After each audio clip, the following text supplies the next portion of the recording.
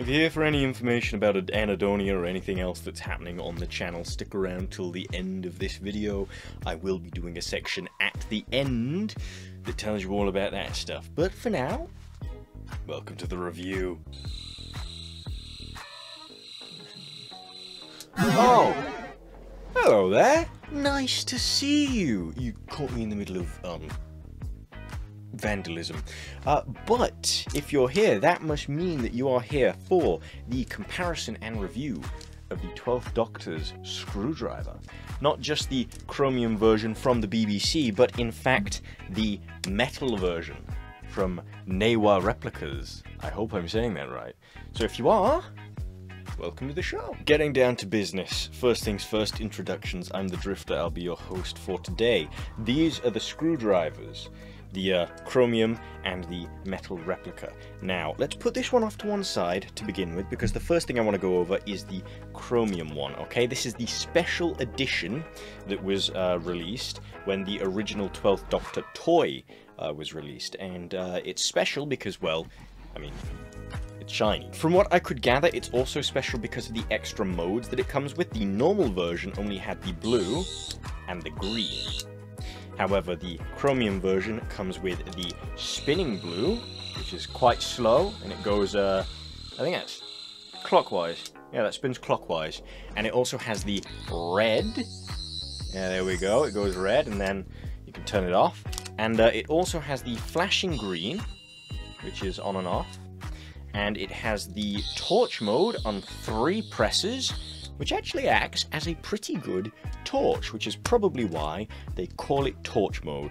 Just a guess. But now that we've gone over the functions and why it's special and what it is, I want to go over the specific details about this screwdriver and my opinions on it, because, I mean, that's why you're here, unless you're here for the metal one, in which case, wait around for a little bit. But the first thing I want to point out is that this thing is very flimsy. Obviously, it is a toy. It's not going to be die-cast and indestructible, but it does feel quite easy to break. I'm applying the smallest amount of pressure there, and you can already see that it's kind of bending. Not to say that it'd be easy to snap. I'm not going to, because I would genuinely cry. But it is one of those things where if you are quite heavy-handed, like me, pressing this and flicking it and spinning it about, you do run the risk of potentially sort of bending it. I found quite a lot I'm having to push it back into place to straighten it out. The glass at the top isn't glass. I don't know why I called it glass. It's actually just clear white plastic, okay? It's not tinted or anything like that. It is just white plastic. And as far as I can tell, the screws on this thing, I have tried tightening them. These ones are real. The back one. But these ones that are indented in the metal don't look real. They are, in fact, part of the, well, casting for it. And in fact, there's an easy way to test that. Yeah, if I try at it with an Allen key, yeah, that's not real. As far as battery life on this goes, it's very efficient. I haven't had to change the battery once since I've had this, and I've had this for about 3 months now. Granted, I don't use it all the time. I'm not a child, as much as you might think otherwise. I do tend to just buzz it around a lot. It's a little bit of a stim toy for me, I'm going to be honest, but it's not run out in all that time, so it's very efficient on battery. Speaking of batteries, if you want to know how to change it, I nearly said that the wrong way. You gotta twist and pull. And that takes off the bottom part and releases the battery compartment, which you can unscrew just there. And that's the comprehensive review of the Chromium screwdriver. Personally, out of this one and the Metal Replica, it is a very tough call on which one I prefer. Honestly, I really love how shiny this is. And I think on aesthetic points alone, I have to give this one like a point in terms of edge. It beats the other by about a point, and that's just on my own personal preference, because I like that it's shiny.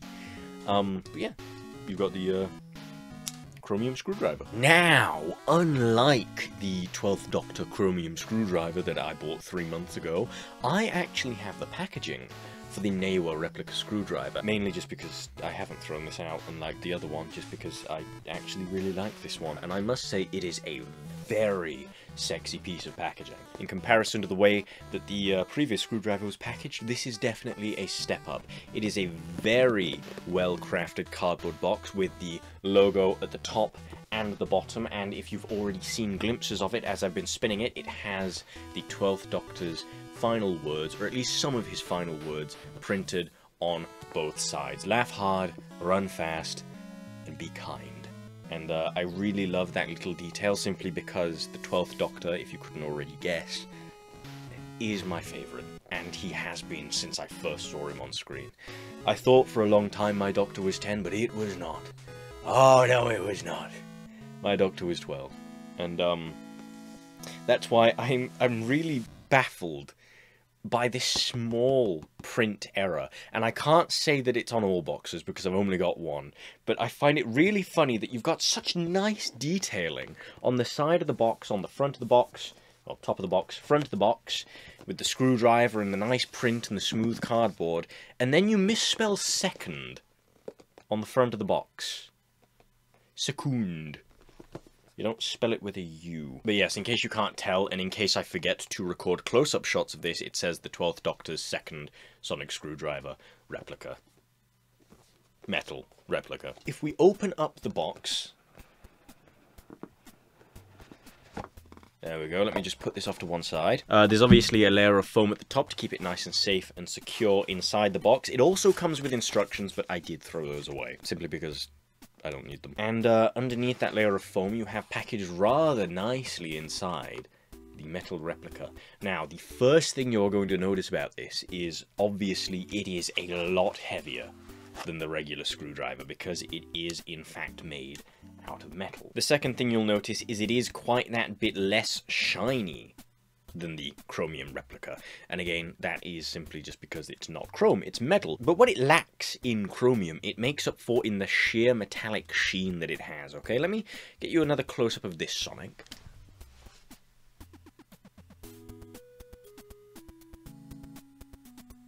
There we go, as you can see, the 12th Doctor screwdriver right there.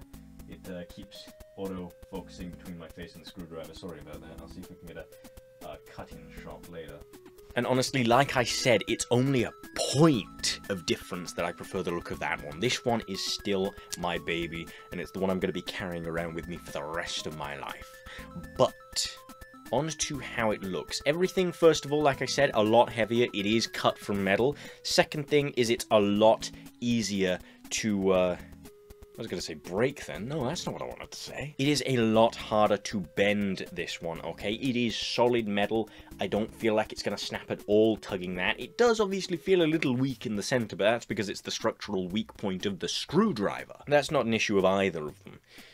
But yeah, obviously a lot tougher to bend. The next thing that I want to point out is that the plastic in the tip, in the emitter, isn't actually white. It is blue. It's slightly tinted blue in this. And the last thing I want to point out is that unlike with the chromium one, surprisingly, one of the things that they did get wrong that I'm only noticing now that I'm comparing the two is that the actual switch for the emitter on the metal one is slightly crooked. But when compared to the issues with this one, well, I'm willing to take that sort of trade-off because, well, I mean, if I get a little close again, and I show you the sides of these, you'll notice that this one, the chromium one, that side piece there, it's separated. There's a crack down the middle. That's how it came. That wasn't me messing with it. That's actually just how it arrived, and it's on both sides, the split. Whereas on this one, it is perfectly flush to the main body, and it's screwed in with, same as this one, real bolts. And speaking of real bolts, the ones on the bottom casings here, the chromium one is fake, it's real on this one. You can untighten and tighten them as you see fit. Also, there's an up-close comparison of the colour of the emitters. This one's darker, this one's slightly lighter because it's, you know, different material. Now, the gripe I was going to mention earlier that I didn't, that I think is really worth pointing out, is that the bottom of the Sonic, the part that 12 says to scan to that one Dalek in that one episode, because apparently it's the data banks of the Sonic or whatever, it's crooked. on both of them. And that's not a fault of the cutting or anything like that. It is simply just because that's how the screw was threaded. I'm not sure if that's the correct term, but you know how this is the battery compartment? If we twist this and pull it off, well, it's got those tiny little grooves in that you screw together, and they're just slightly misaligned, so when both of them are fully tightened, that bottom piece does not align with the top emitter switch. It's slightly off to the side, which again, not a big issue, but for someone like me that's really OCD about these things, it does get on my nerves quite a bit. Same as the, you know, misaligned emitter switch, which I only noticed making this review, so that is gonna bug me. But moving on from the aesthetics, because I don't believe there's anything else that needs to be covered, time to get on to the big difference between these, which is, of course, the sonic part of the screwdriver. So one big difference between these two, obviously, as I mentioned several times before, is that the plastic in the emitter is different, which means it's gonna diffuse the colors differently. But another big thing that you might not know is that this is a clicking button and this is a pulling one.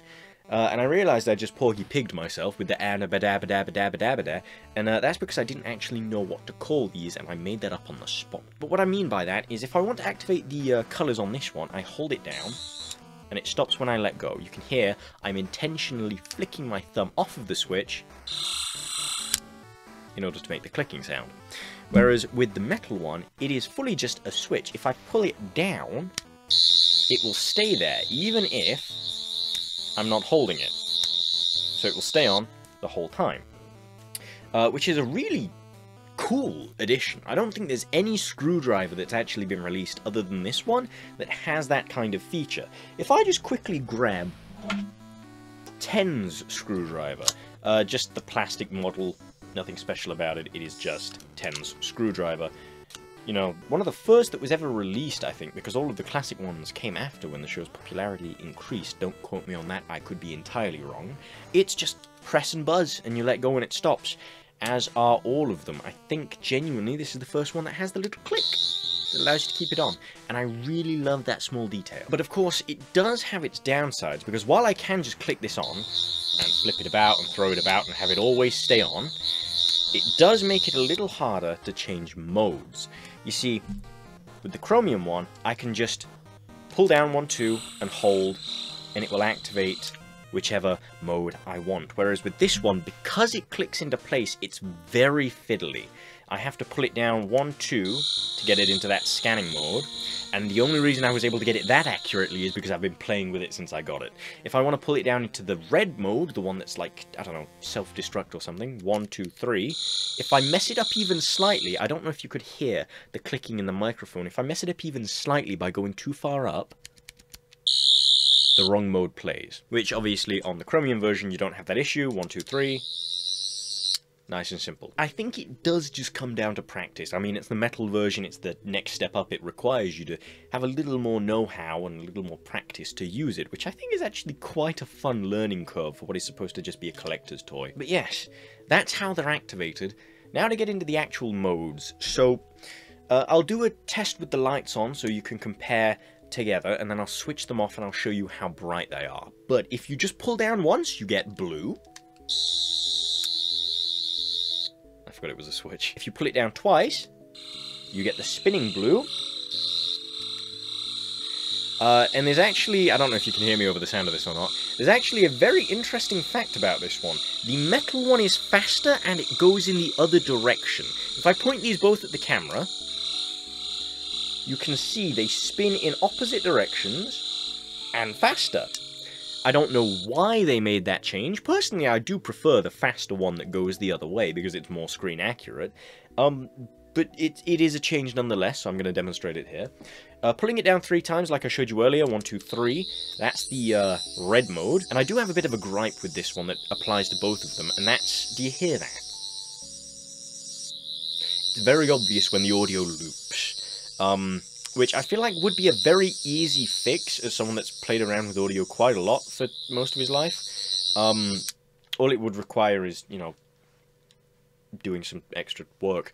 I was going to explain how to do it then, but the moment I tried, everything that I'd just learned over the course of the many, many years I've done audio left my head.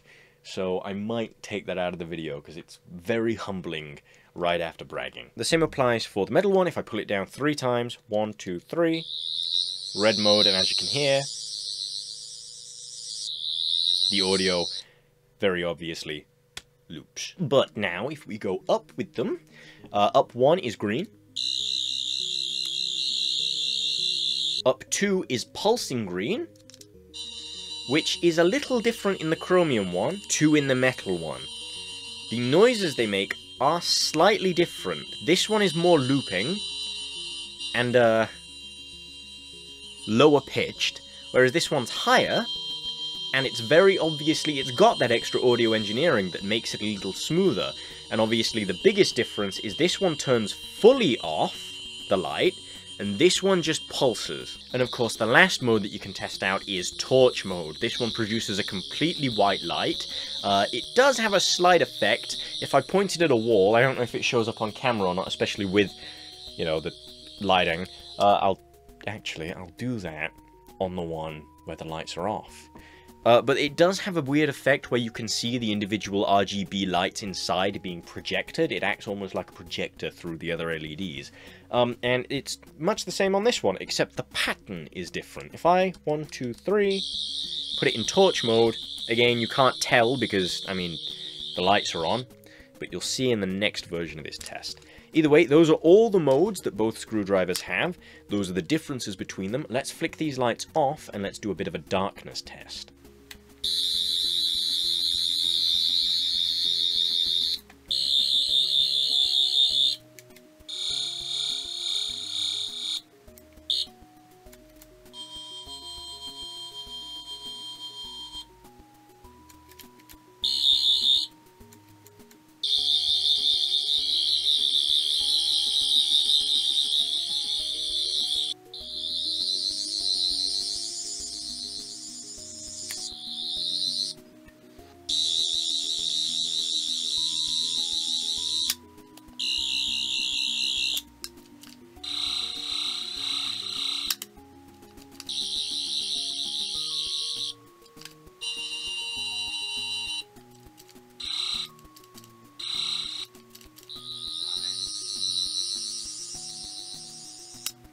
I think that's the full review completed. As for why I wanted to do this in the first place, it's mainly just because I thought this was a scam. I'm going to be very honest, I'd never heard of, Nawya Replicas before they released this. It looks to be their first ever product, and according to the way their Instagram looks, I honestly genuinely thought all they were going to do is take one of these, strip it of its casing, and add the metal onto it. And for all I know, they still very well just did that. I'm not smart enough or knowledgeable enough in that area to be able to make that call either way.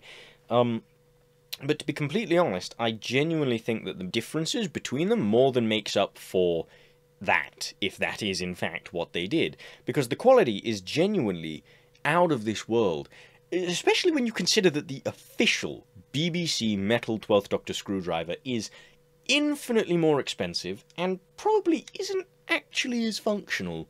I wouldn't know, I've never had one of their screwdrivers, because from the looks of it, they've never had any of their screwdrivers. They've been out of stock for the past several years. But yeah, honestly, a really good piece of kit. I can't recommend it enough, especially if you're in the market for some metal screwdrivers. The overall price for this, I paid £98, although the actual item was worth 40-ish, and the rest of it was postage and packaging and shipping and VAT and all that sort of stuff. And I think that's how they make their money back. If I'm going with the theory, and it is just a theory, I want to put that out there as a disclaimer, I'm not saying they do, I just think it might be what they're doing.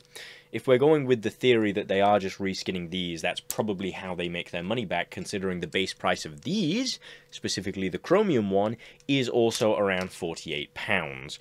I got mine, both of these, from eBay. Not second-hand, though. I believe they sold them to distributors that are then selling them through eBay and probably tacking on their own fees, because their own Instagram page does not have a place to buy these from. But yes, with all of that said, I think that does in fact conclude this review. So, if you've found it helpful or useful, or if you've enjoyed it, or me, or my personality, or anything like that, make sure to leave a like, a comment, and a subscription. I don't do these videos very often, but I want you to subscribe anyway, because I like money. And it also just makes me feel a little more valued. Self-centered, I know, but these days YouTubers aren't exactly honest, and I feel like if I get my intentions out there from the get-go, you might appreciate that a little bit more. I'm British, by the way. Most of that was sarcasm. But yes, now on to the last bit of information that I wanted to include in this video, more for my regular fans. Hello there, it's me again. I disappeared off the face of the earth again, came back again with a different series altogether again. But just a bit of an update on how things are going. So I recently got a job. I know. Amazing. I hate it. Every second of it. It is hell on earth, and I am genuinely considering... That's a joke. That can't go in the video. So I'm saying it's a joke and cutting it from the video. But because of that, I've been very, very, very busy and unable to do YouTube, because while this is my hobby and I don't have to dedicate as much time to it because of that, unfortunately, I don't have the time to dedicate even when I want to. So while I do have all of the footage for the last episode of Anhedonia all recorded and squared away in my editing drive, I have not touched it yet. I'm in the process of working on a very special movie found footage horror type video in Minecraft, which I'm pretty proud of, all things considered. Ruby's in that too, if you miss him. And as for when I'm coming back, I don't know. I really don't. I'm tempted to just start making random videos like this, to be honest, just because I really like it. I am still working on the overall roleplay series that I mentioned before. My alma mater, my pride and joy, will be finished eventually. I've got most of the planning done for Season 1. You bitch. Bitch! Camera just turned itself off on me. Maximum recording time allotted. What kind of camera are you? Hey?